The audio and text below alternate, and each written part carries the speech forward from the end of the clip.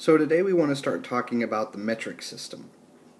And the reason we want to start talking about the metric system is this is what we'll use in this course, okay? And this is different than the English system that we use in our everyday life, right? So what are the differences? Well, first of all, in the English system, if you wanted to measure the length of something, you would use inches, feet, yards, miles, etc. If you wanted to measure a weight, you would use pounds or pounds. And if you wanted to measure volume, you would use a gallon or a quart or ounces, fluid ounces that is, etc., etc. Fluid ounces. But the problem is, well, as we all know, there are 12 inches in a yard, or in a foot.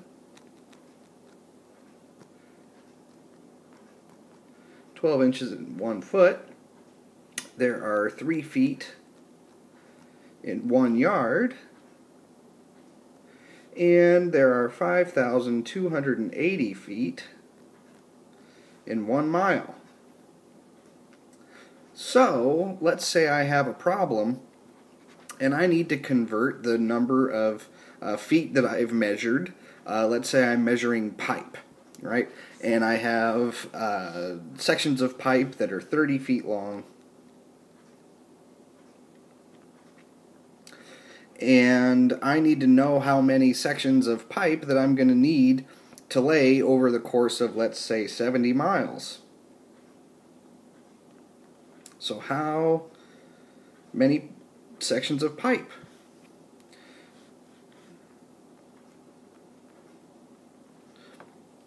All right, and this can get a pretty hazardous pretty quickly. So one of the things you may need to do in a problem is convert from miles to feet or feet to miles.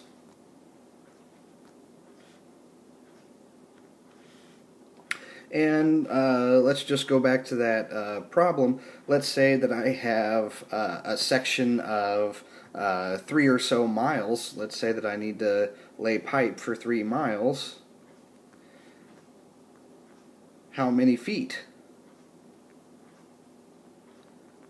is this? Okay, well, we know that 1 foot equals we know that I want 5,280 or 5,280 feet equal 1 mile. And so if I have 3 miles, what I need to do is set up a proportion to convert this into feet. And I have miles here, so I need miles on the bottom here, and I'm going to use this conversion factor, and in 1 mile there's 5,280 feet, right? And so this is going to be 15,840.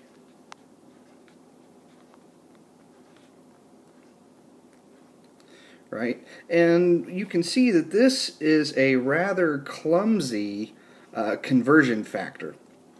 And this would get even worse if we needed to convert this into inches, because then we would need to multiply by 12 again, and there's just really no rhyme or reason to how these conversion factors work. So in the metric system,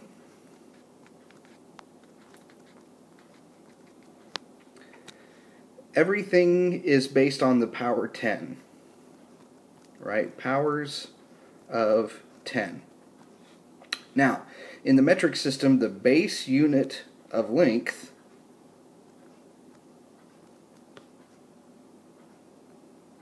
is the meter.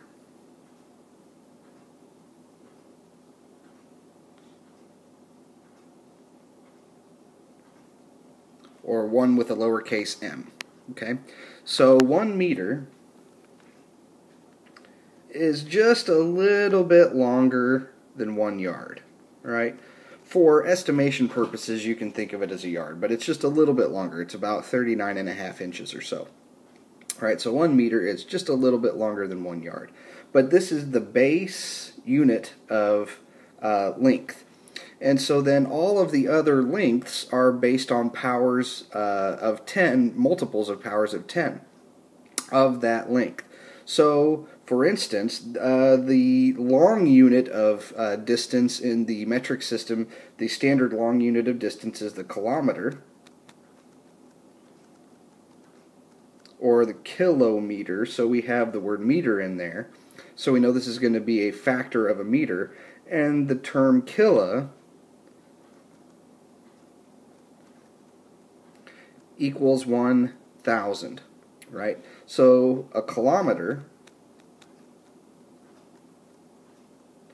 equals 1,000 meters, or in scientific notation, this is 10 to the third power, because 10 cubed is 1,000, so 10 to the third meters, right? And that's a very easy conversion factor. And likewise, if because in the English system we measure things in feet or yards, and sometimes we need to go even smaller to inches or even a fraction of an inch, if we need to go the other way, there are 2 standard units of measure called the centimeter and the millimeter. Okay? And so the centimeter is 1/100th of a meter, and the millimeter is 1/1000th of a meter. Okay? So a centimeter is equal to 10 to the negative 2 meters, and a millimeter is equal to 10 to the negative 3 meters. But to show you the utility, let's do a quick example. Let's say that I'm laying that same pipe from before, but now I'm measuring in metric units. Okay, and let's say I need to lay pipe 10 kilometers along a highway, and I need to know how many meters this is, right? I need to know how many meters this is, okay? So I'm going to take 10 kilometers, and we know our conversion factor is for every 1 kilometer, or for every 1 km, there's 1,000 meters. And the reason I have to set my proportion up this way is so that my kilometers will cancel. So I need kilometers on bottom here and kilometers up top here. And now all I need to do is multiply 10 by 1,000, and that's just 10,000. So there's 10,000 meters in 10 kilometers, and this makes conversions much, much more easy. For another example, let's say that I have 3.5 kilometers, and I need to know how many centimeters. How many centimeters is this? Okay, so a quick, easy way to do this would be 3.5 kilometers. And now let's convert from kilometers to meters, and we know that in 1 kilometer there's 1,000 meters. But now I need a second conversion factor to go from meters to centimeters. And so since I have meters up top here, I'm going to need meters on bottom here, and we know that there's 1 meter for every 100 centimeters. And now I'm ready to do my calculation, and I can cancel out my kilometers, I can cancel out my meters, and all I'm left with is my centimeters, which is what we want. And we have 100 times 1,000, which is 100,000, and 100,000 times 3.5. So this is 350,000, or if you do scientific notation, 1, 2, 3, 4, 5, this is 3.5 times 10 to the 5th centimeters. And this is much easier to use than converting miles to feet, and then feet into inches, and then inches into yards, and so on and so forth. So this is the power of the metric system. So just to give you another sense of some of the different types of units that we use, we've already introduced kilo, and we've introduced centa, and we've introduced the milli, but there are several other prefixes that have other powers of 10 attached to them. So the kilo was 1,000, centa was 1/100th, milli was 1/1000th. Other uses that you may have heard, mega, as in a megabyte, right? Mega means 1 million. And it actually doesn't exactly mean 1 million bytes in computer language. It's slightly different, but for our purposes, mega means 1 million. Giga means 1 billion. So in 1 gigameter, there are 1 billion meters, or in 1 gigaliter, there's 1 billion liters. And we have another very popular term that's in use these days, and this is nano. Nano, not nana. Nano. And this is 1 billionth. So this is 1 over 1 billion. And we won't really get into things that are at the nanoscale in this course, but we will in 152. If you take Phi 152, we will get into things at the nanoscale, 1 billionth of a meter. But also in the metric system, right? So in physics in general, we have, in mechanics, what we're going to study in this course, we have 3 standard units. Okay, and these 3 standard units are length, and we've already talked about the standard unit of length in the metric system, and that is the meter. And we have a unit of mass. Okay, and contrary to potential intuition, the standard unit of mass is in fact the kilogram.